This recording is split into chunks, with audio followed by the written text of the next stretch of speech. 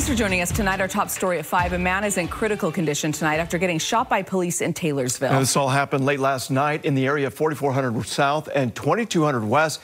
News specialist Alex Cabrera is covering this story for us and now joins us live. And Alex, what happened out there? That's all part of this investigation as to exactly what happened, Dan. And because Taylorsville police officers were involved, another agency will be dealing with that investigation. But we do have some details as to how this all started. It was last night, just after 11 o'clock, at a home near 44th South and 2200 West in Taylorsville. A man who lives in that home called 911 saying his friend was acting suicidal, had cut himself several times, and was smashing a lot of his personal items in the house. When police arrived, officers say the man began threatening them. So officers used a taser and 40mm rounds to try and stop him.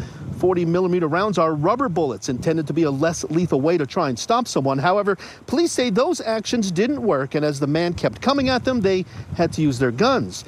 Taylorsville Lieutenant Aaron Cheshire said officers are trained to deal with people who might be having a mental health episode, but cases like these are often difficult when the person is threatening officers. These are very dynamic, right? A lot of times people in crisis are unpredictable, and that's why we have less lethal options and things like that can hopefully help with that sort of thing.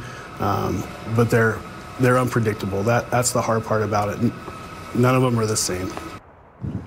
The man who was shot by officers has been identified as 34 or 35-year-old Alex Boren. He is still in critical condition at a hospital. 2 Taylorsville officers are on leave as this investigation continues. Taylorsville police also say they do have body cam video of this incident, but no word yet on when that video will be released. Dan and Debbie. Alex Cabrera live for us in Taylorsville. Alex, thanks.